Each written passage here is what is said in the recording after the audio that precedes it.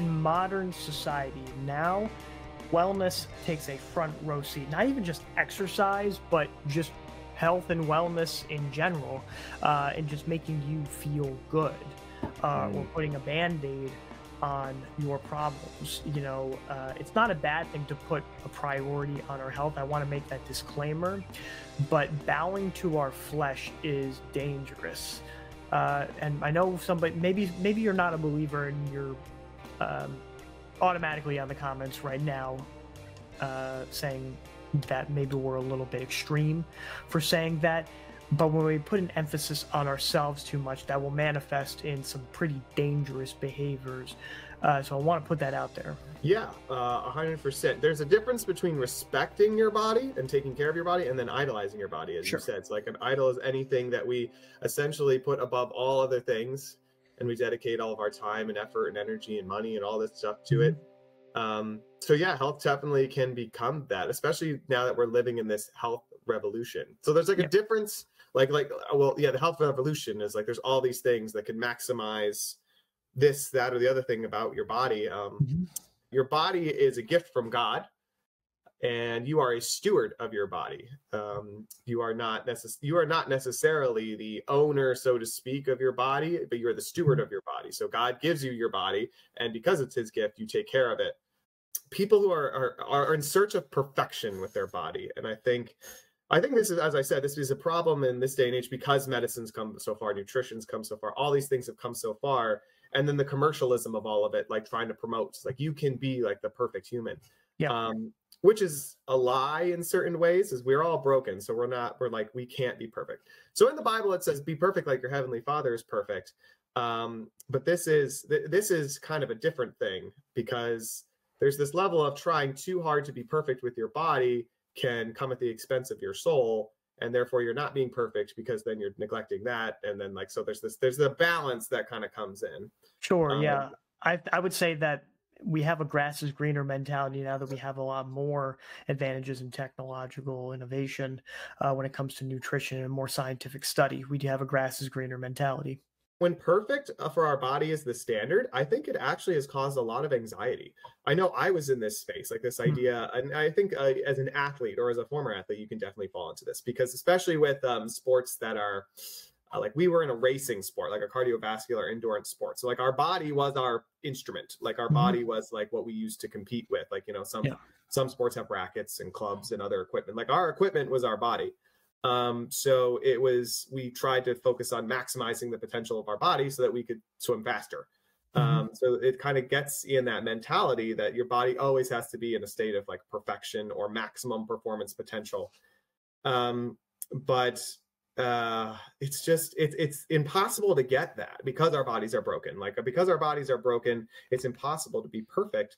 So that when you get caught up in this thing that you think it should be perfect, and then inevitably doesn't, it just leads to this constant strain of anxiety. Or like we start going to the extreme that if I'm not at top peak performance, then all of a sudden I'm breaking down, like I'm dying, or like I'm never going to be the same. Like I don't know. I know in my own personal experience, that's kind of what I have felt. Because like when perfect's the standard and you fall short of perfect, then you develop a lot of anxiety. Right. So yeah, I know I went through that year and a half ago, still doing a little indication that every little thing that breaks, like all of a sudden you're all up in arms, whether it's just like a little injury or a little illness or something. It's just when your goal is perfection, you all of a sudden, when one of those things think, it's just like, the sky is falling. Thoughts on that? Sure. I can give a pretty recent account. There are a lot of Instagram accounts that I follow that are health-based. Just depends on like the food that we eat, and kind of exposing a lot of the stuff that is mass-produced, saying that it is not good for us for certain ingredients that they put in there. Very educational, very good. And I learned a lot, even just in the span of like 2-3 months that I had started looking at this stuff. To give you some sense of perspective, the products that they were talking about are everything with a label on it. Basically has something called seed oils, which have a lot of defense chemicals in there filled with linoleic acid that damage our gut and mess with the lining of our stomach. And I suppose, that made me incredibly hyper aware and like saying like my whole life was a lie, because like I love um Chips Ahoy or um even saltine crackers, or like these everyday things um that I had taken, or eaten like for sometimes pleasure. That's the thing, sometimes pleasure, Mhm. or even something like ibuprofen. When you have that when I was sick, I would only have that when I was sick. And it's a blood thinner, but it also damages like our gut lining and stuff like that. And I'm like, well, I've only had like two of those pills when I was, not feeling so hot and stuff like that. But I said, like, no, like I can't have this at all. And maybe I won't ever have it again. But still, like that underlying message that like I had to make my body perfect. I had to make sure that I cut out like so many of these things and just like cold turkey and only go like uh grass fed, like something that's like all natural and stuff like that. While I'll still include that, it's just I have to reframe my thinking, Mhm. uh, because it just doesn't really seem long lasting. Like I need to let go that this is my earthly body, and I'm still young, but I'm taking greater like of course I'm going to the dentist, I'm going to the doctors, I'm going to the chiropractor, which is good for, my overall like communication of my body, sure. But this stuff I have to make sure that I let go, because a lot of it is due to pride, which is the source of all sin, you know? Yeah. Yeah. I think like the biggest thing is just remembering, like everyone listening here, like there's two things that are guaranteed in this life. You will suffer and you will die. And there's no avoiding either of those things. And Mhm. sometimes I think a lot of us prioritize, like try to idolize health because we're trying to avoid those things or thinking that we can. Um, this thing is like everybody's going to die in some way, shape or form. It's going to happen. We are not immortal, and no matter how studied we become on medicine or nutrition or anything, we are going to die.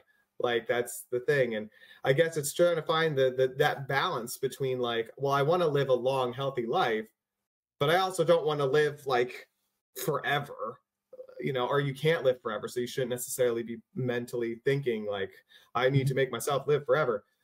And even this thing of like trying to avoid suffering, it's like you will suffer in this world, like you will be uncomfortable, and there's a level of you can't avoid it even if you do everything perfectly. So how much of that is like, okay, I will avoid the unnecessary suffering versus like I will avoid all suffering all the time ever. And Mhm. I think that's because I've heard a lot of these nutritional advice things too, and I've gotten in that mindset too of like, oh my gosh, I got to completely change my diet and I got to do everything because all this stuff was just so bad. And like, but the same thing is like that can lead once again to disturbance of your peace of mind. Uh, it can distract you from prayer. It can distract you from your soul and your mind. Like, it could cause mental anxiety. So that's like now you're damaging your mind, even though you're taking care of your body. And, or it can distract from the soul because once again, we're thinking too much about, trying to elongate our body rather than like use it like Yeah. in that space. Are you going to try to prolong your life forever, or are you going to try to or increase the quantity of your life, or are you going to increase the quality of your life? Well, Uh, what I will say to that is that even if we're coming from a good place where we're trying to take care of our body, it's easy to justify the decisions that we're making because that's what we do to ourselves. It's these little highways and byways, these decisions that we make, we justify what we are doing because it's good for us, right? It's easy to mhm, start justifying our decisions, our purchases when like because that's a decision when, we tell ourselves it's good for us. mhm. Yeah. People get preoccupied with like the nature of food, for example, is it is to fuel our bodies, but it is for pleasure. Like it is for the joy of eating. And then there's other things like building community and things like Mhm. that. Like, food has multiple purposes. It's not just health. It's like to fuel our Mhm. bodies correctly with health, but also like the enjoyment factor of food is important. Right. And so I think people have to recognize that it's okay to enjoy food. Now, you shouldn't eat only to enjoy food, but Right. you also shouldn't eat only for health.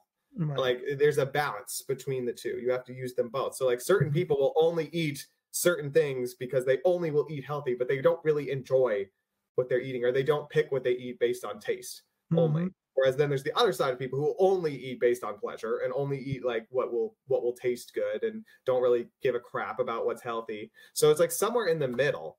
You have to live a healthy overall lifestyle that's a balance between the two.